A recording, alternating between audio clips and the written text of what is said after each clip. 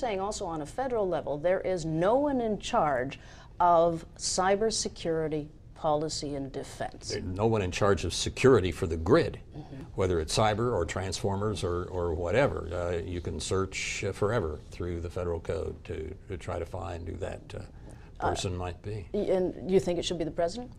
Well, I think there's a very good reason for it perhaps to be the chairman of FERC, but to try out to see what would work. I think having the Defense Department work with a local utility is the best. What they're doing now, they're constructing what they call a smart grid.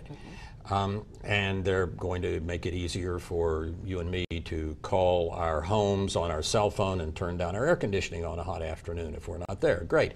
But that may well mean that a hacker in Shanghai with his cell phone can do the same thing or worse.